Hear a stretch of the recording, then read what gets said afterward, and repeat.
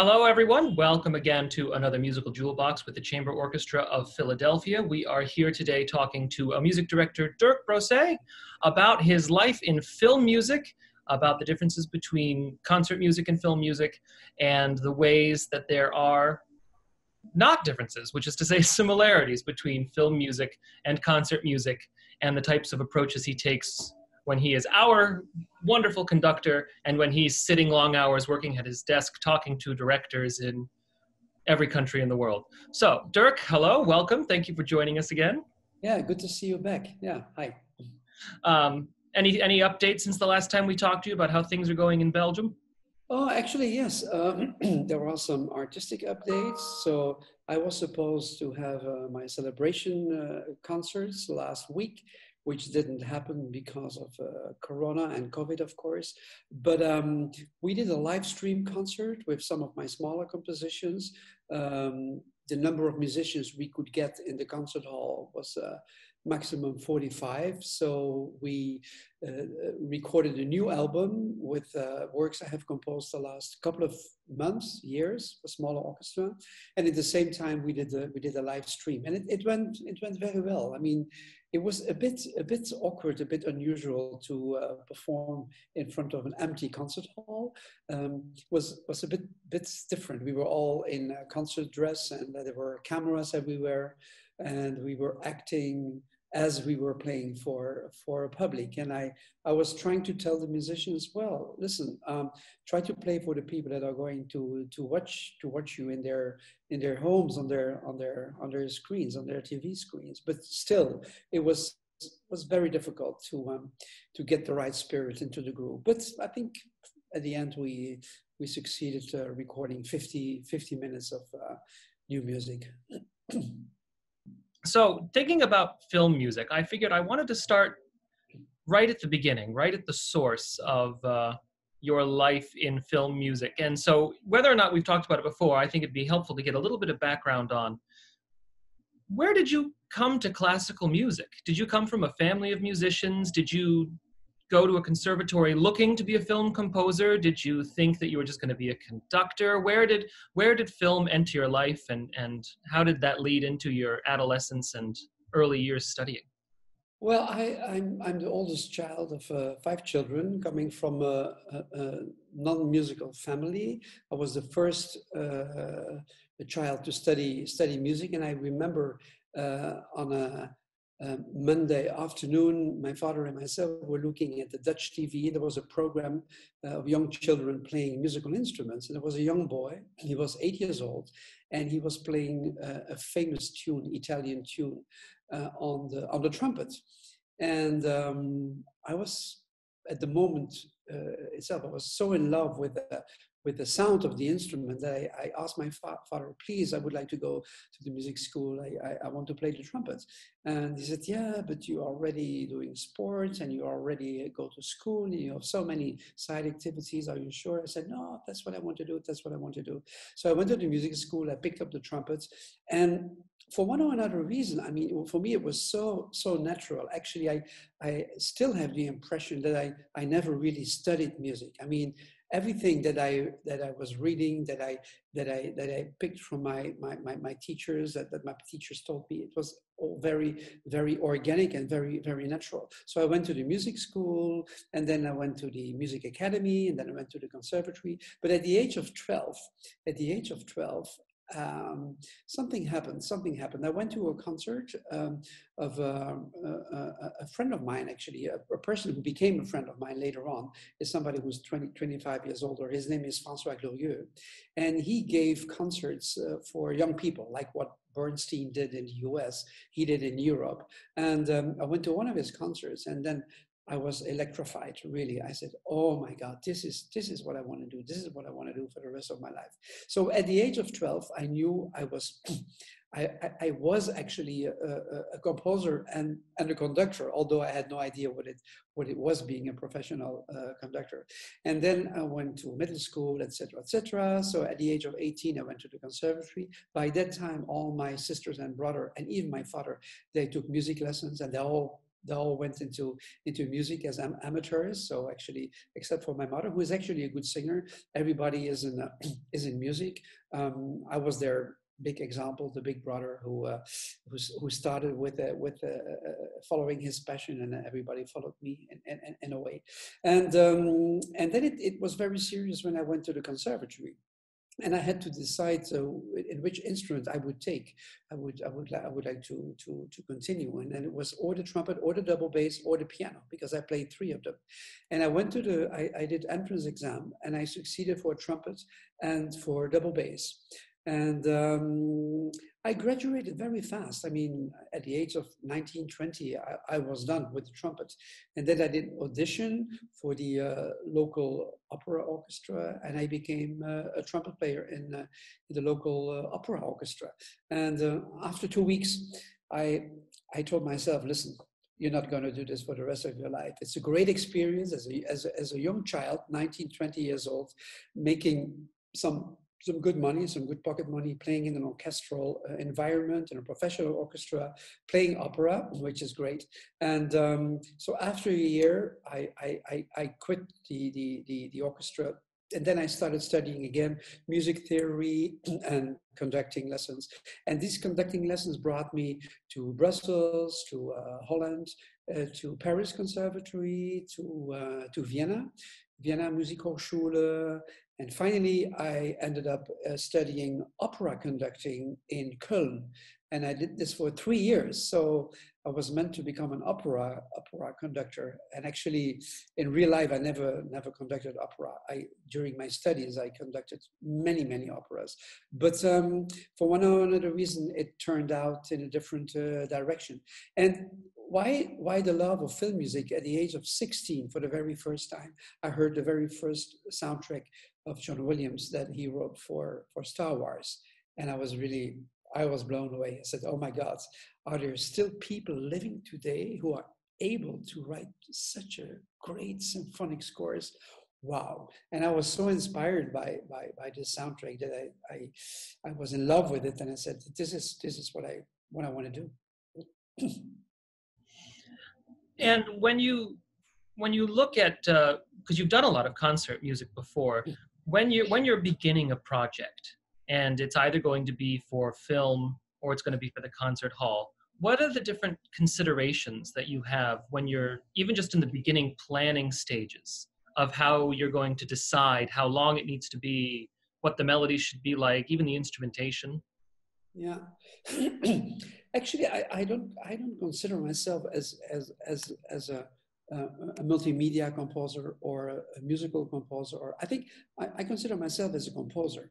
And the process is always the same. If I write a concerto for clarinet, or I write a musical comedy, or I write for film, it always starts with the music. Of course, if you write for opera, you have to follow the scenario. You have to follow the singers. You have to follow the dramatic lines. You have to follow the director, the librettist, the scenarist. It's the same thing for film. If you write for film, you have the story, you have the time frame, you have the sometimes the dictatorship of the film director who tells you, I want this and nothing else. I want this. I want this. You have that horrible time track. A time track is when the film is done, then the film director and the producers, they're calling a kind of music director, and his task is to find existing music and put it under the film, just to see whether it works or not. And that's what we call the temp track. And then when everybody is in love with the temp track and they're convinced that this is the right music, the right direction of the music, it goes to the composer. But by that time, they're so familiar with the temp track that they can't think of anything else anymore. And then they ask a composer to make a kind of blueprint of what's on the temp track. And this is why a lot of composers cannot use their own fantasy, and they have no liberty to write their own music because they have to follow the temp track. Personally, I always try to avoid the temp track, and I try, when I work for film, I try to write the music before the film is even finished. And there are a couple of people that are doing following the same procedure. One of them is very well known, Ennio Morricone, who wrote the music for more than 500 TV films and feature films. He never wrote the music after the film was shot. He almost never watched the movie. He had a meeting with the director, he read the script, and he wrote the music. And there is a great example. When he wrote the music for The Mission, one of the great movies directed by Roland Joffe. Roland Joffe, who's a British director, went to Rome and first of all got very many difficulties to get in touch with Morricone because he's a very busy man. He doesn't speak any French, any German, any English. The only language he speaks is Italian, and very fast and very fluent. So it's very difficult to communicate with him. So Roland, at some point, got an appointment with Ennio. So he saw him in his apartment and he was telling the story. He said, this is a story about a priest who is going to South America and blah, blah, blah, blah, blah, blah. So he was very inspired. And Roland said, well, it would be nice to have a mixture of classical music. I would like to have ethnic music as well, maybe some ethnic singing, maybe some ethnic percussion. And Morricone was just listening for 1 hour. He said, yeah, okay, let me think about it. 3 weeks later, Roland Joffe received a phone call from Ennio and said, Roland, in Italian, of course, with the translator. And he said, yeah, the music is ready. And Joffe said, hold on, I mean, I have to shoot my film in a year from now. How can it be that the music is ready? He said, yeah, come to Rome, the music is ready. So Roland flew to Rome, and it was the most amazing, beautiful score, in my opinion, ever written for a film. But then there was a problem. There was a beautiful melody. It's called Gabriel's Oboe. A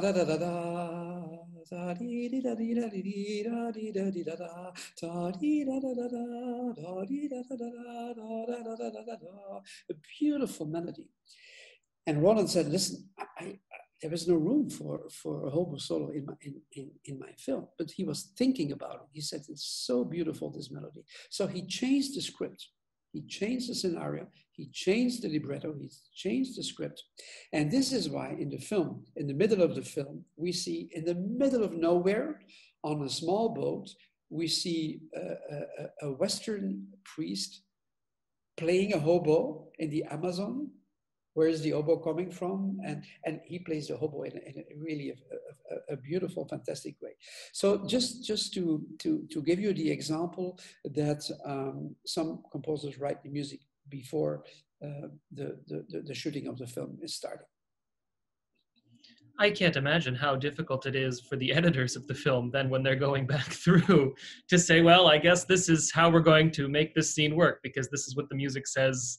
This is what the music says to do. Now, a lot of, not a lot, some composers like John Williams who write music for film end up conducting the score. I think Howard Shore for the Lord of the Rings series also did something similar. Have you ever conducted the score for the films or television shows you've worked on?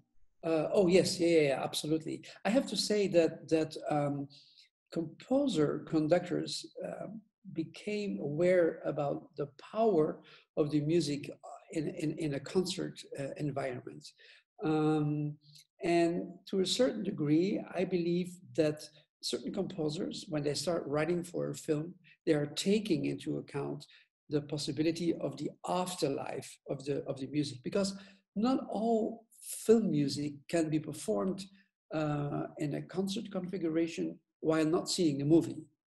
Because sometimes a film composer is really asked to accompany a certain atmosphere in the film using as less melody as possible, as less rhythm as possible, as less harmony as possible. So just like soundscape-ish accompaniment of what we see, just to underline the dramatic line.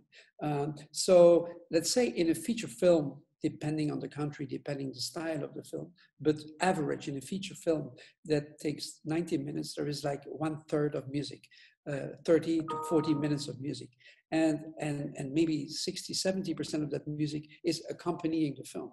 And only 20, 30% uh, you have the opportunity to show your skills as a composer. And I conducted many live concerts where the film is shown on a big screen, the orchestra is in front of the screen, and then the score is played live. And I did a lot of Star Wars films. I think I did all of them. They have a lot of music. It's almost the entire time music, which is an exception. I did many other films. I did all the Chaplin films, all the Charlie Chaplin films. So silent films accompanied with music. And there you discovered how few thematic material there is. Once in a while, you hear some bits of melodies and maybe some bars, a couple of bars, but you never have the opportunity as a film composer to show your skills, like writing a piece of music that lasts for at least 1 or 2 or 3 or 4 minutes.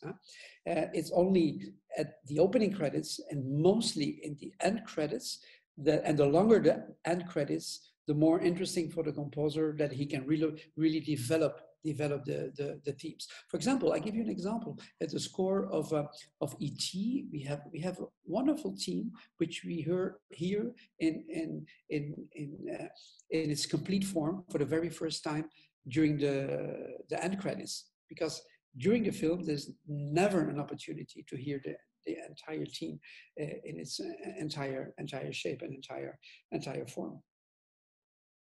As a small anecdote, thinking of John Williams, Star Wars, and E.T., one of my favorite things to shout out when I'm watching E.T. is that there's a scene where they're walking around in Halloween, and a child walks by dressed as Yoda, and John Williams throws the Yoda theme from The Empire Strikes Back into the middle of E.T., which seems like a really fun thing to do if you get to work on this many films over a whole career. No, he's a great. He's absolutely a great master.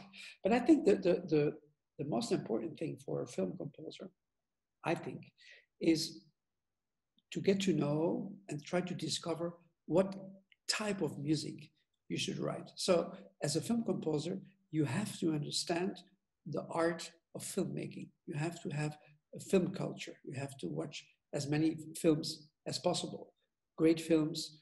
Historic films, drama films, good films, bad films, series, TV series, because if you don't have that film culture in your DNA, you will never be able to develop your personal style, unless there are hundreds and thousands of composers that use the temp track, and everybody is copying everybody. This is the problem of today. I mean, we have a certain style developed by a person called Hans Zimmer, who's a great music producer and a great composer, but he changed the complete concept of writing music for films, because for him, a film score consists of music, but also of the soundtrack. So he's incorporating, if you want, all the sounds you hear during the film in his score, in order to avoid that you write beautiful music and all of a sudden there is like a horrible noise coming in, destroying your score. And he was great in doing this. So he kind of invented a new style of writing and a new approach in which he was the first and he's the best. But what we see nowadays, a lot of films are temp tracked with music by Hans Zimmer. That means that all those young composers and less young composers are copying the temp track. So it's copying the copy from the copy from the copy from the copy. And at the end, everybody is doing the same thing, and it became crap. Nowadays, a lot of scores just became crap.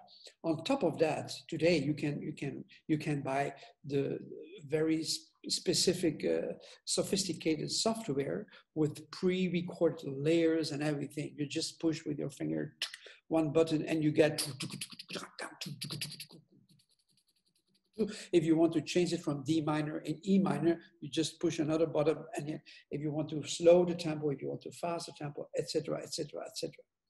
Of course, intelligent composers who have a lot of talent can probably use the same prepared layers and then do their own thing. This is the difference between the real composer and the genius composer, and the one who is just making a cheap, bad tasting musical pizza, you know. And yeah, but this you can find in all forms of arts. And I think there are a couple of people that really stick out. You have in the old school, of course, you have John Williams, but Jerry Goldsmith, Bernard Herrmann, many of those people in the generation between the two wars and after the Second World War. Then you have the synthesizer generation, the Vangelis generation that lasted for maybe 10 years, 15 years, because people thought, oh, let's get rid of the orchestra. Now we have one player who has a couple of synthesizers and he will make the entire film score, and we can save a lot of money.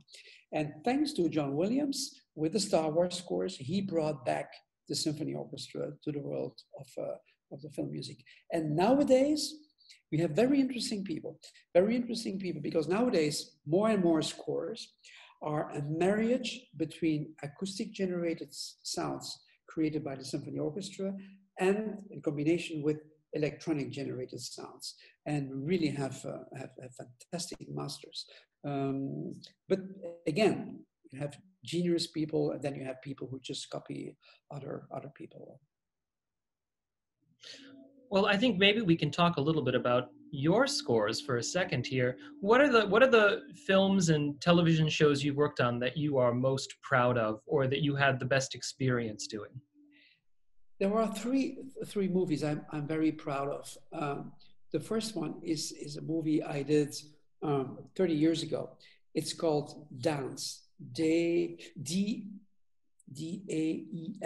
and it's the name of a priest, a Belgian priest who was born in the 19th century and lived throughout beginning 20th century. He was a priest living in a very poor place, and he was fighting against the establishment in order to give better life conditions for the working class, in a nutshell. And this was a great movie for my country. Everybody has seen it, and generations after generations have seen this film.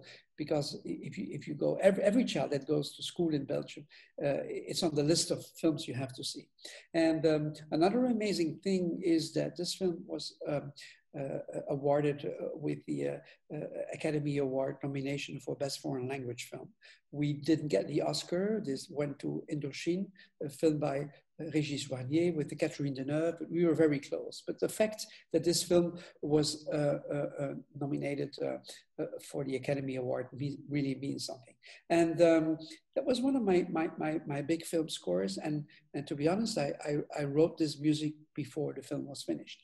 It has beautiful themes. It has my musical signature. It's very melodic, very melodramatic at the same time, because it fits with the film.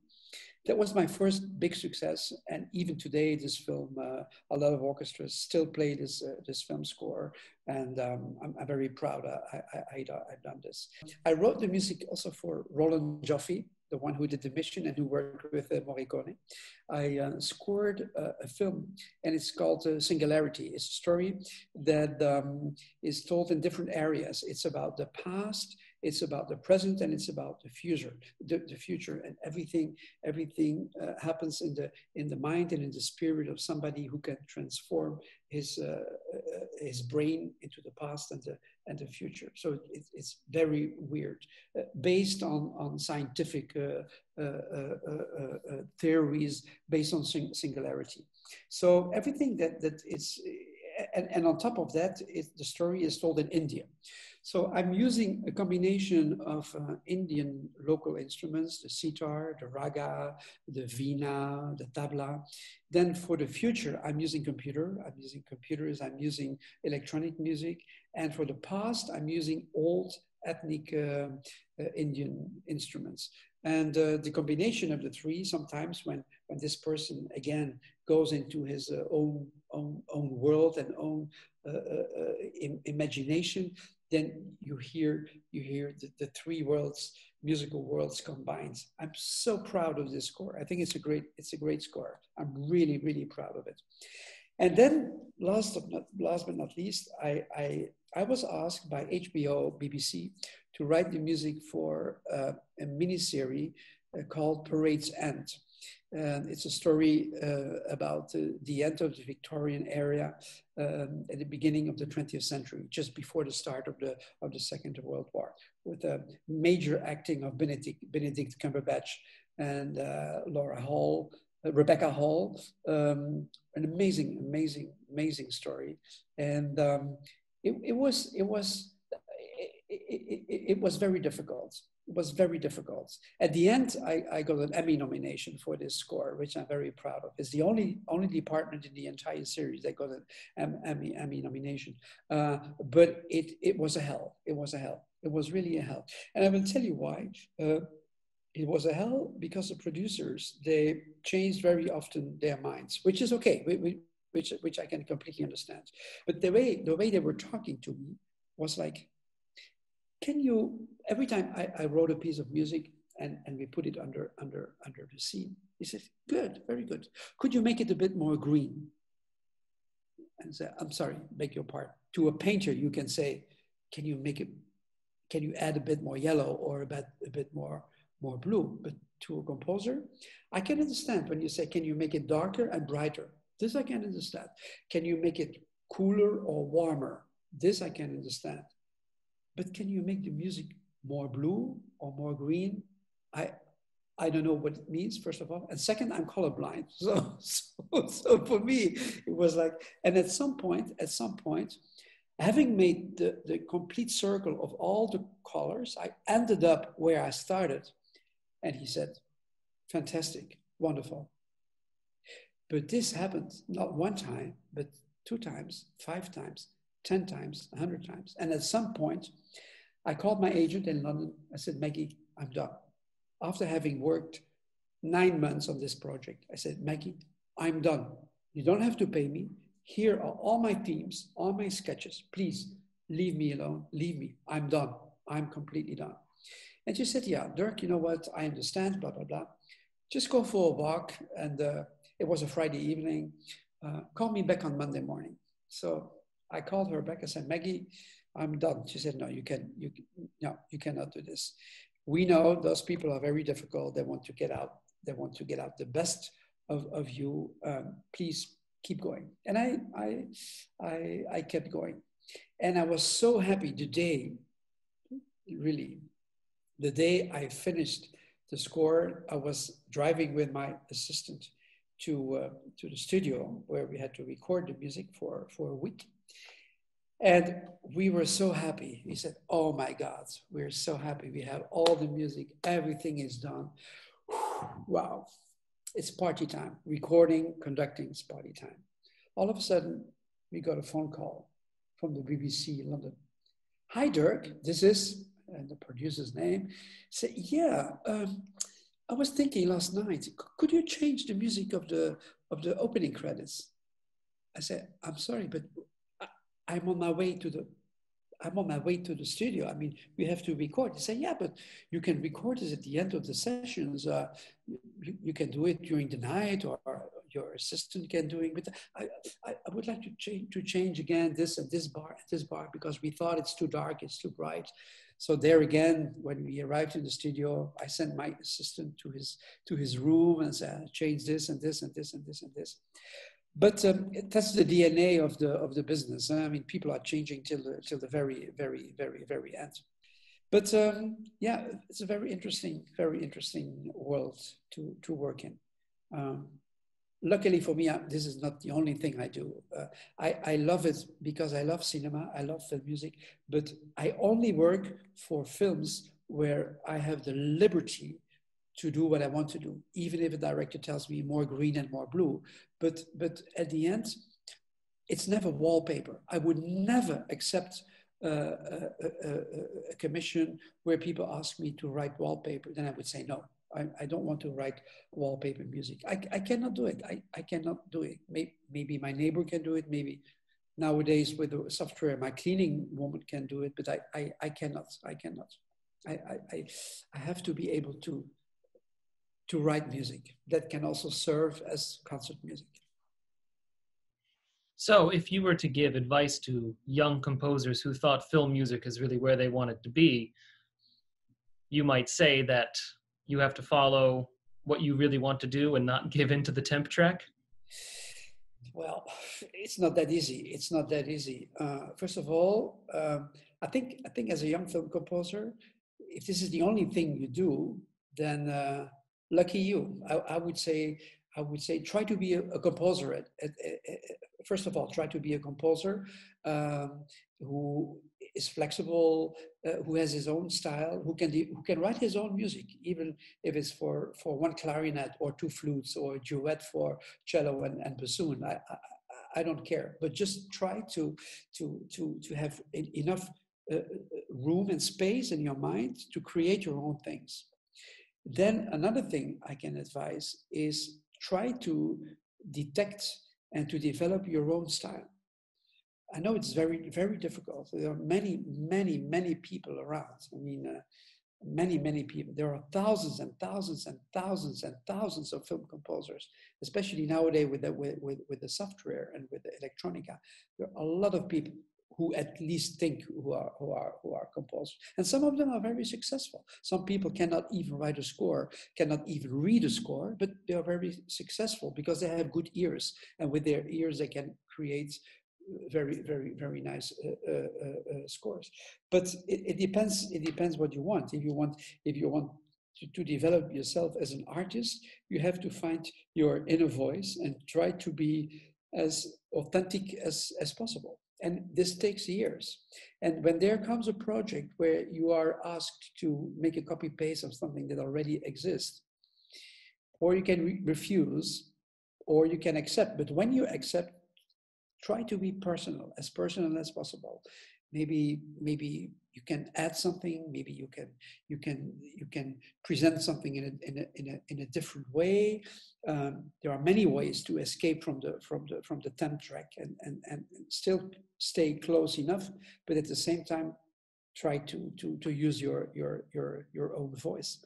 Now, one of the skills that is very important as a film composer is that you have to be able instantly to write in different styles. If you have to write a waltz or a tango or an Indian raga or a Viennese waltz or maybe something a la Schoenberg or maybe something a la Stravinsky or something that smells more France or Italian or Hollywoodian, or sometimes those producers and directors are using one keyword, and then you have to understand it. Or if they leave you free, then you have to come up with an idea. And we come from an area. This is why it's very important to understand film culture. We come from an area where composers were asked to paint the red roses red. If you see all those movies made in the interbellum, what do you see in a big love scene, dramatic love scene, and people kiss and they hug and they kiss and then they cry and they run away, blah, blah, blah.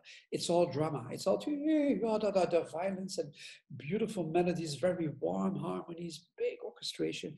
So actually, this is an area where you hear what you see. This is gone. This, except for some exceptions, this is gone. So nowadays, directors want to take the attention of the movie watchers.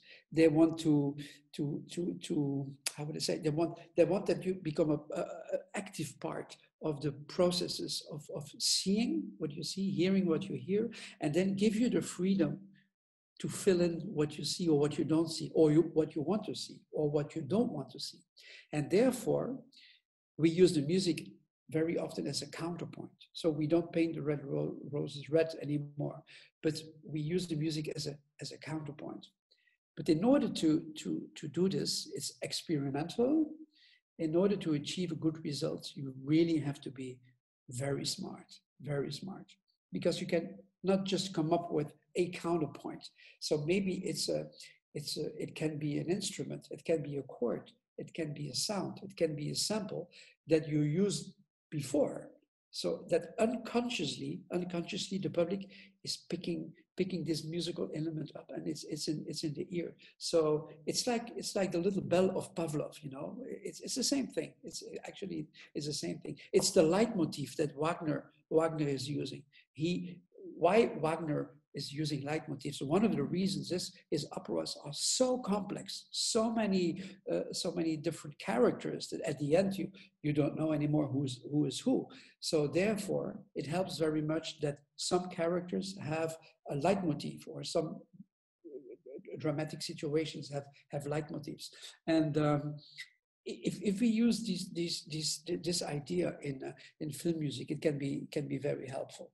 But then we are talking about a different level of writing wallpaper music. Then we really talk in a very intelligent way how to use and influence the music in a very personal way, as it was a third actor coming from outside the screen and the story. Yeah, well, that is fascinating, and I think that's probably about all we have time for now. Though I'm sure there are, whole doctoral. Oh, we done already? I just started. Yeah. But thanks so much for sharing your experiences in film music with us. Thanks for giving us some behind-the-scenes looks at BBC producers who've driven you crazy, which I love. And thanks to everyone at home for joining us this time.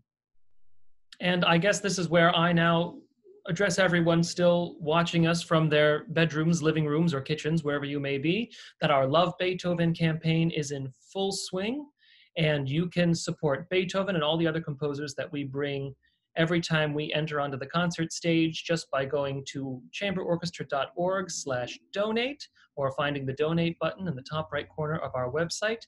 And maybe you'll even get to see some more film scores by Maestro Brossé in the future. We just have to keep trucking along with supporting the arts and supporting classical music in the world as it looks today. So thanks so much for joining us today. Thank you, Dirk, for coming with us. My pleasure. And we will see everyone next time.